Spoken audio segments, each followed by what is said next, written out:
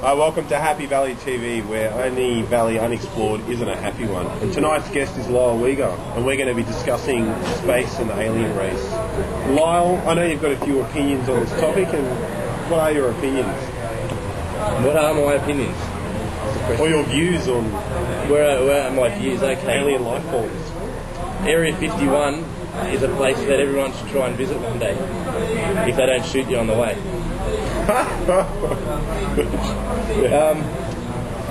Roswell, it happened.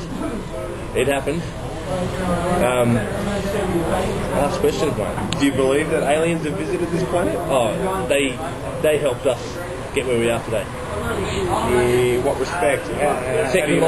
Technological advances and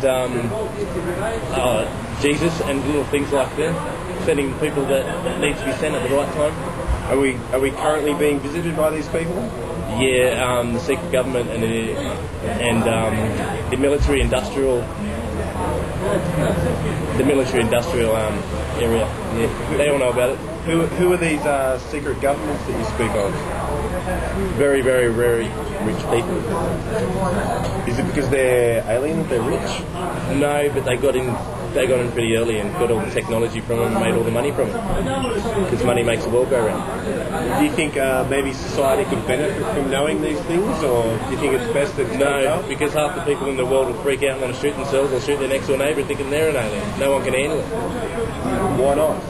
Because everyone's taught to believe what the government wants them to believe, and a lot of people don't have an open mind. Well, that's what They're still asleep. That's what Happy Valley TV is here to do, to give people a mind and educate the public on opinions that aren't normally expressed. But then again, I could just be the loony one, and that's all good. Believe what you want to believe. We don't have loony guests. Don't preach, though. Don't preach. Just believe what you want to believe. Have you personally encountered an alien? No. Do you believe that it's quite probable that you might in the future? No, because I'm nothing special. They don't want to see me. Well, obviously they're not out to attract people that have media attention. No, not me. Yeah, no. Is this prominent in Australia at the moment? Not so much in Australia. I don't know why, but there's a lot of world leaders that have come out and said, "Yeah, I've seen UFOs. I know."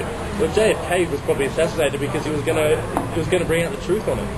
Well, I know from reading, I think it was Henry Ford. You might help me there, Gordon. Gordon's off camera at the moment, but I think it was Henry Ford that actually put a petition to the US Congress actually to investigate the Area 51 issue. I don't know if you've heard of that. Ronald Reagan actually in the 80s come out and said, wouldn't it be something if a threat from outer space came for the Earth? Wouldn't that bring everyone together? Ronald Reagan, when he was president, said that. Why?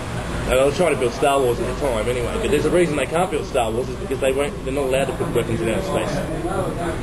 Right, well look, unfortunately this is a very controversial topic and we do have to wrap it up for time reasons, but I do appreciate your time, Lyle. Not a problem. Thank you very much.